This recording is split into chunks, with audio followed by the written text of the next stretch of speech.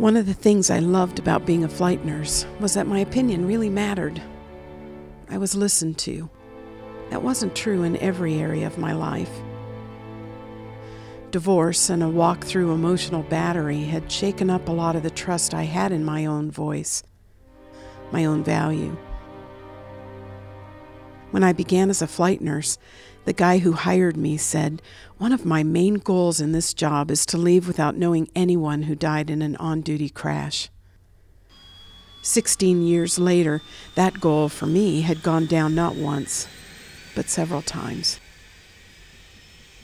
I was leaving to begin my new work as nursing faculty. I was thankful that I was leaving safely. Just 2 more weeks till my last duty day. The flight began the same way they all did, pagers beeping, phones ringing. 6 minutes from sound sleep to blades turning as we flew towards the rural site of a motor vehicle crash. To describe it as a dark night would be an understatement.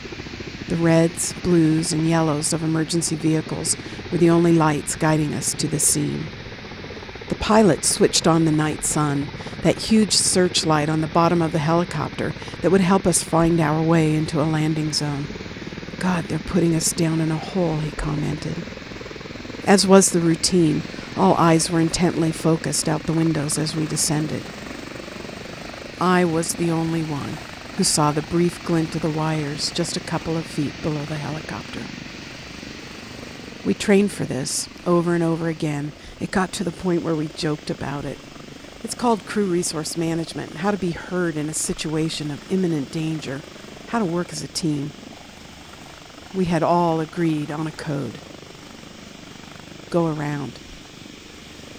I'd only said those words once before. That pilot had ignored me, doubted my judgment, though somehow we didn't crash. But if this pilot did the same thing, we'd all be dead in just a few seconds. Go around. That was the voice I should have used in so many other situations, with other people. The pilot did exactly what was supposed to happen next. No doubt, just trust. A complete stop in midair, and then a slow, straight-up lift out of danger.